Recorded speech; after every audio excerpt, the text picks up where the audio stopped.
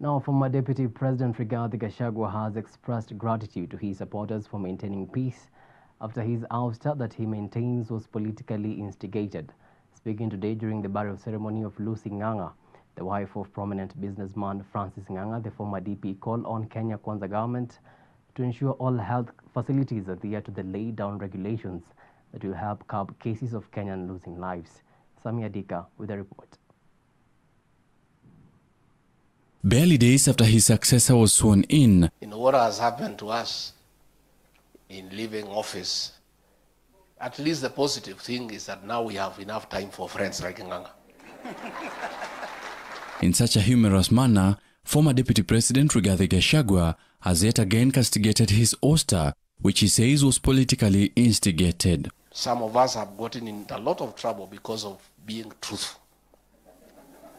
But I want to tell you, even the Bible says, the truth shall set you free. The former DP, however, praised residents of the Mt.Kenya region and his supporters for displaying maturity by accepting the outcome of events that surrounded his removal from office. Our community is very unique, and many people are shocked.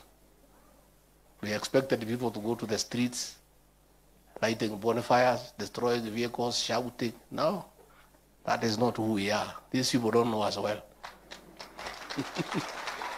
As when we feel offended, we feel bad, we keep quiet. Sindio? Mutaendelea kunyamaza?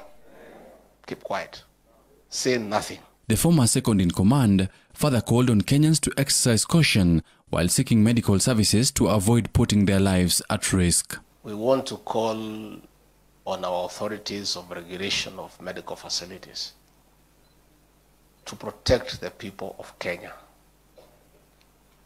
from being driven into the wrong direction. While pronouncing his support for the former DP, former Nairobi County Governor Mike Sonko called on Gachagua to follow the due process in seeking justice. Kesi yako iko High Court of Kenya.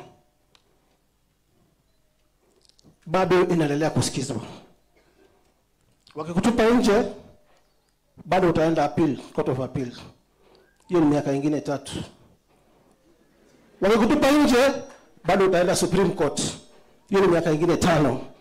2027 itakupata hapo. Wewe utakuwa kwa balo, tusidanganywe na mtu yote ule.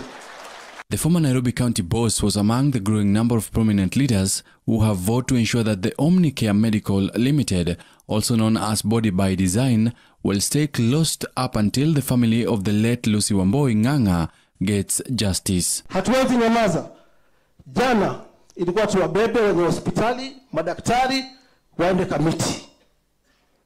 Lakini Ng'ang'a huyu roho yake ni kubwa sana.